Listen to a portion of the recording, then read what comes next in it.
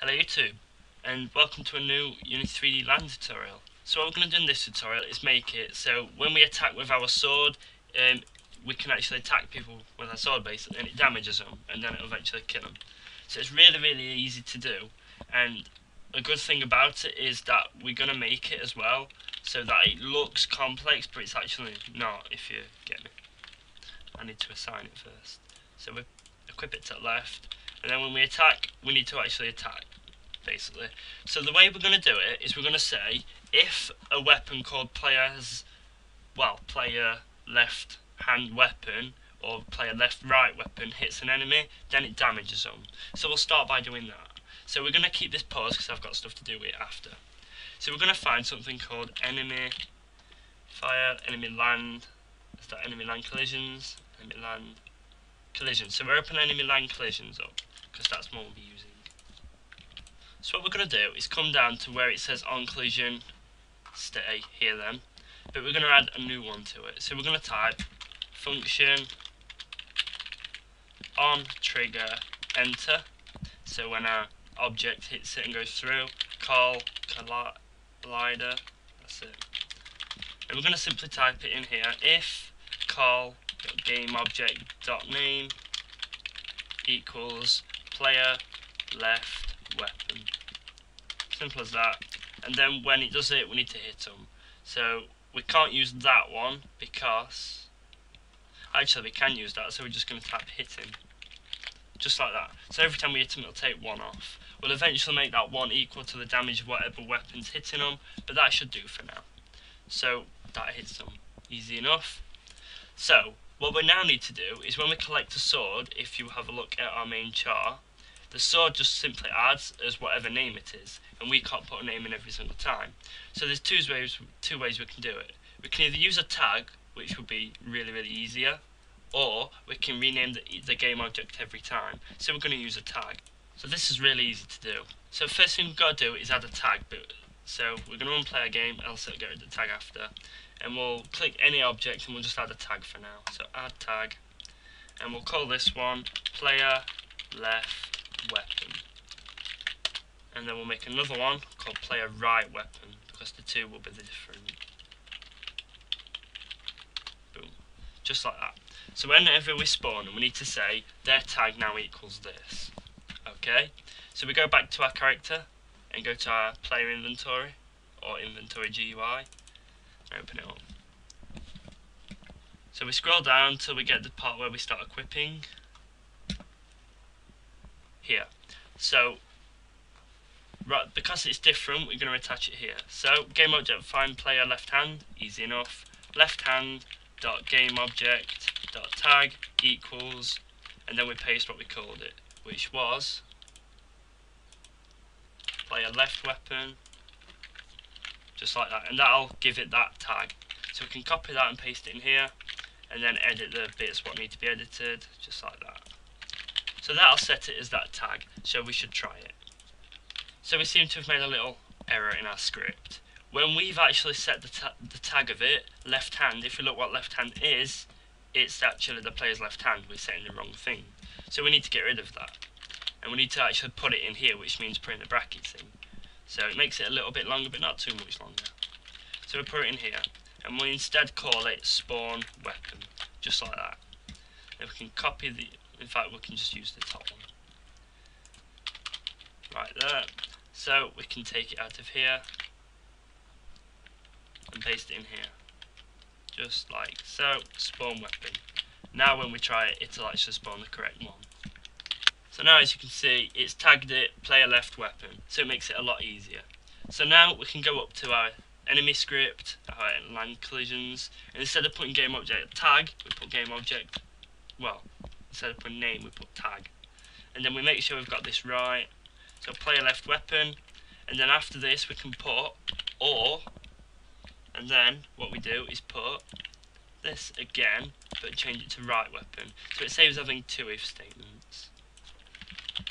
So if it equals right or if it equals left. So we can go and collect the weapon, then go and attack him and see if it works. So we've collected our weapon right here, and if we click our enemy to actually see his health, here, and we see, if we click the right one, there, and enemy life. So we go back, put our sword on and we attack him. So look, it's not attacking.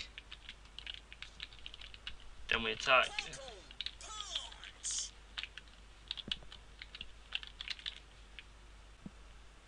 So as you can see, it's not working yet, and you may be wondering, well, why is it not working? It's clearly attacking them.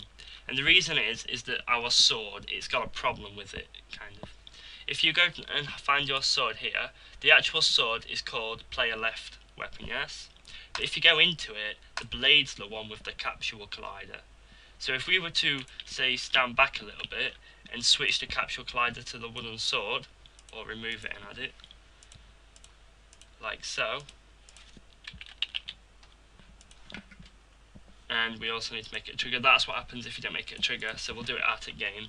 We need to find a prefab, so in resources, prefabs, weapons, and we'll select wooden sword and we'll drag it out.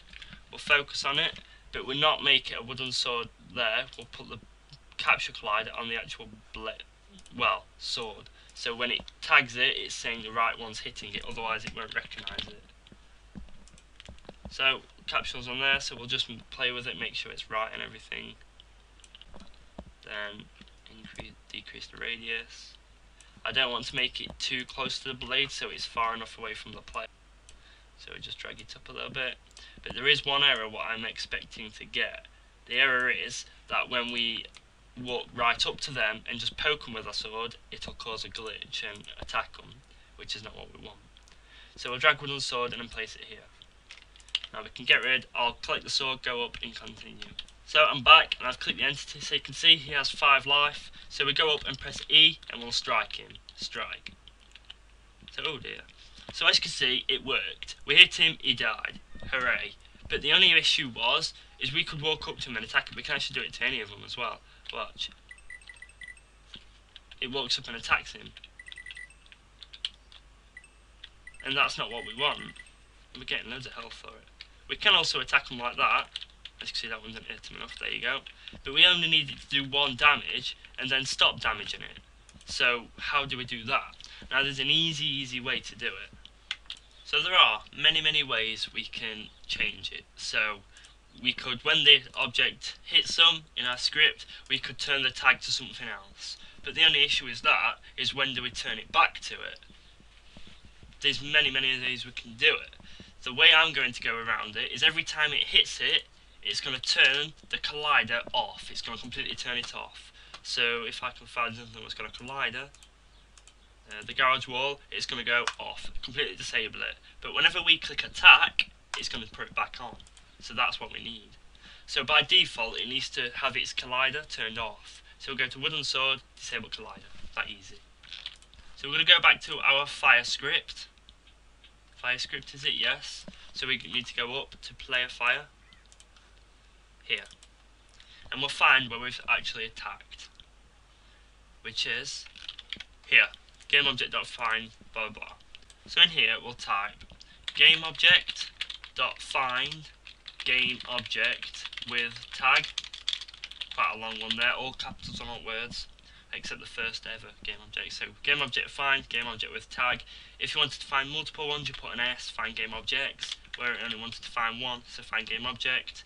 And then we put the tag in, so find GameObject with tag.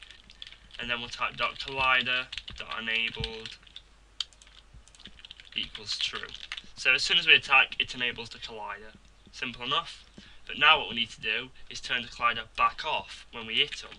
So we go back to our enemy line collisions, and underneath the hit script, so when we hit them and it takes life off, we're going to type call.gameObject.collider.enabled equals false. So it turns it off. So we hit them, it turns it on, it hits them, equals false. Really easy. So I'll go and collect the sword. Here. And I'll equip it. Left hand, perfect. You see, it's got no collider.